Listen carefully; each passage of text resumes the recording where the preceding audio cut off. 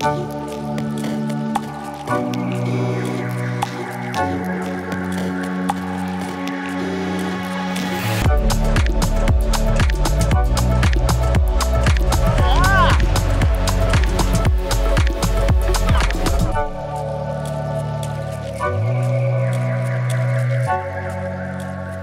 guys, Wade Simmons here with another pick apart.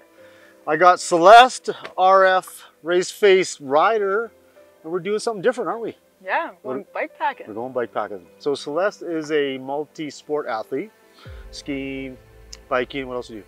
Pretty much just that. Skiing and biking? Yeah. Perfect. I mean, why would you want to do more? Yeah. With the pick aparts, you know, we're kind of usually doing skills and trails, but we're doing something different. It's fall here, and we're like, let's get out for some bike packing, because Celeste does a lot of ski touring and bike packing, and we were just kind of kicking around ideas, and we thought, well, hey, let's go free ride bike packing. Yeah, bike packing.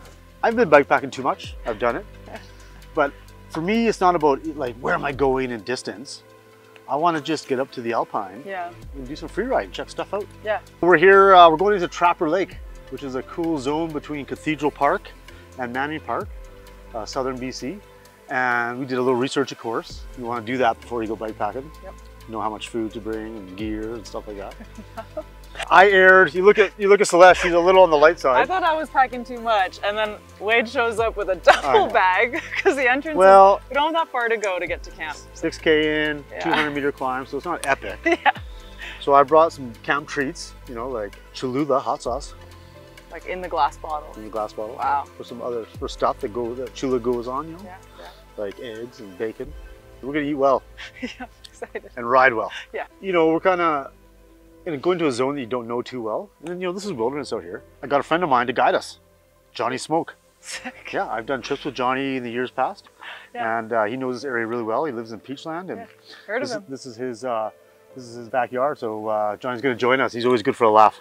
Sweet. Talking about like what to choose for a bike, you know, I would think that durability is crucial out here. You know, and as I say, I'm not like a long distance guy. I kind of like to get in and kind of explore around, adventure. That's the key to my kind of bike packing, is like get into a new zone and adventure. Like, base camp. Base camp. Base camp. That's why I got the big bag. Yeah. Yeah, and also with bike packing, I feel like a lot of people automatically assume you're supposed to have like the fanciest, lightest carbon bike possible.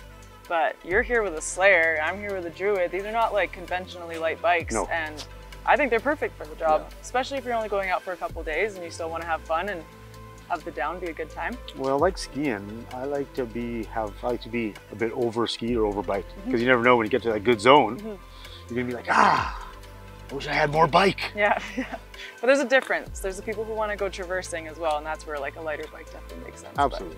I guess it's whatever the end product is you're doing, right? Yeah. You know?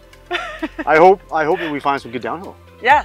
That'd be sick. Nothing better than high alpine blasting through the terrain. I was going to say too, about bike stuff, I always go like aluminum bars, like durable stuff, right? Takes a beating. I'm out here with a carbon bar, but again, it's because we're not going on like the longest of trips. But it does make sense if you're trying to have a bar bag to bring an aluminum bar so you don't get any rub on the carbon there. Wear through. And again, like choosing to have stuff on the bike, I think it depends on how long you're going out for, what kind of riding you're doing. Sometimes I like to have a little frame bag with some snacks. Snacks are important. Snacks are important.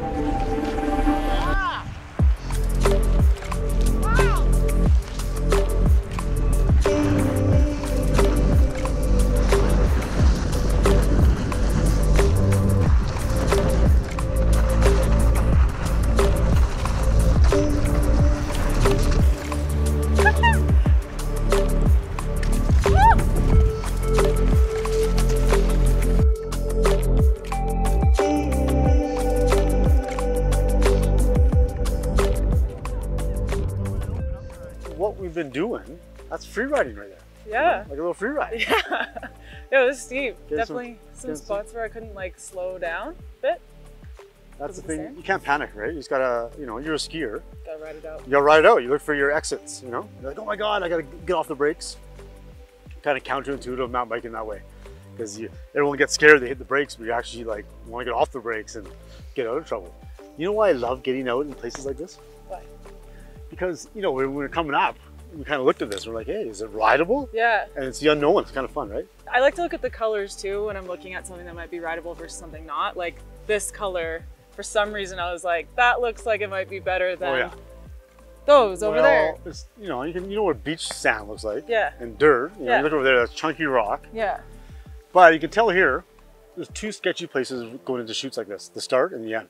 Yes. Because all the rocks come down, right? So you see all the chunky rocks at the bottom? Yeah. Yeah, so you gotta be like mindful of that when you go into chutes. You're like, because the exit's always gonna be a bit rough. That's always my biggest fear is the exit. Kind of like skiing, again. Just like skiing. Avalanche chute, you know, all the debris at the bottom. Yeah, yeah. But you were laying down some really nice turns, and I feel like that's something I definitely need to work on. I did grow up in Kamloops. That's true. You got any tips on how to make nice turns? Weight back off the front, okay. You know? Yeah. And then you kind of just like be light. It's like skiing, kind of like pressure, de-weight, pressure. Yeah. That's what's so fun about getting out is just, you know, like what's out there.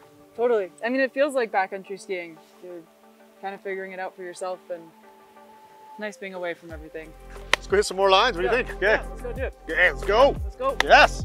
Free ride.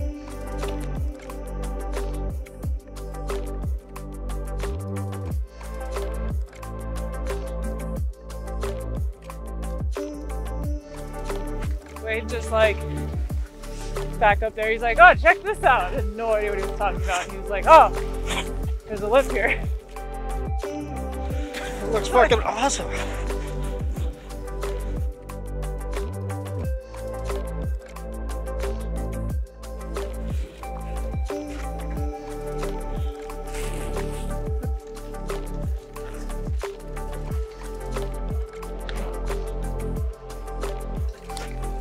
Oh yeah!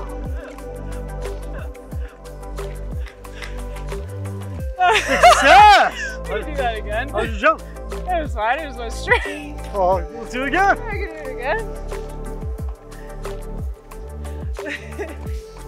See, you never know what you're gonna find in the old Alpine, eh?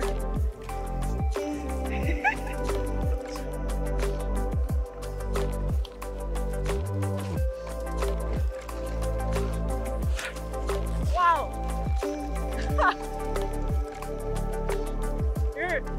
That was a cool move that you did. I landed on a rock.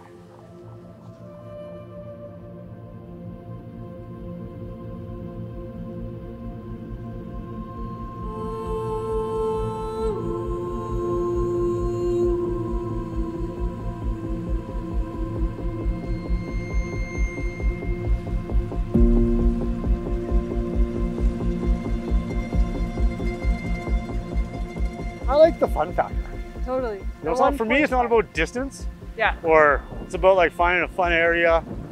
You know, like we're walking our bike because you can't ride. Like it's a little bit of walking, you know? Yeah. It's kind of adventure. Yeah. You know, some people like, you know, bikepacking, people might think they, you know, it's like, this is bikepacking, but it's whatever you want to be. Just getting out into a zone. Yeah. Like this. Well, you see a lot of people that are like all about the traversy type of bikepacking, and then there's people that just do the day trips. But there's like that happy medium where you're like earning your turns, you know? I think the bottom line is just getting out into the Alpine. Yeah. You know, it's like ski touring. Exactly like ski touring. I like route finding. You know, finding the cool zones to ride. The adventure of it, Celeste. Yeah. Just getting out on the bike. Get on the bike. The unknown zones. It's a special time when you can get into these places.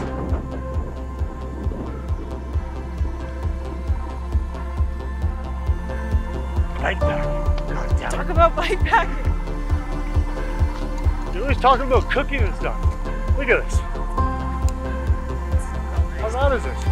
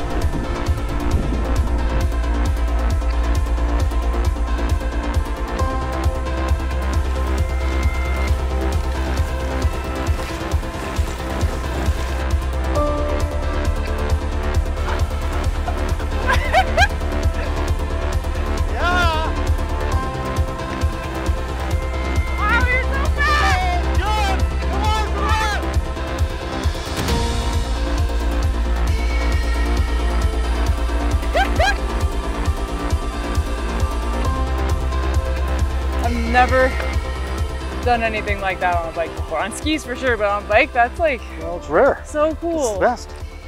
A natural quarter pipe. That's why we do this, right? Yeah, it's like no trail, a quarter pipe, Yeah. smooth, booters everywhere. Booters everywhere. It doesn't get better than that. It's fun following The you. natural line. Yeah, little. Oh, probably just, I read ahead, right? I'm always scanning ahead, looking for rocks or doubles or just like skiing, right? You know, just letting momentum go. You know what's funny on this stuff? You know, because it's kind of holy and bumpy. The faster you go, the smoother it gets, right?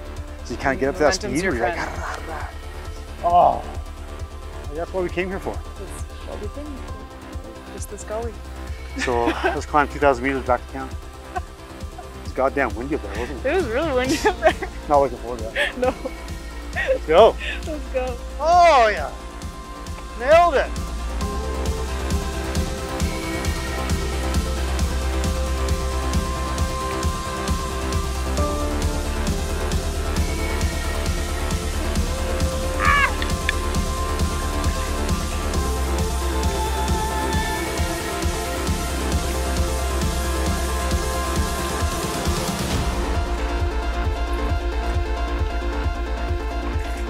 Finally home.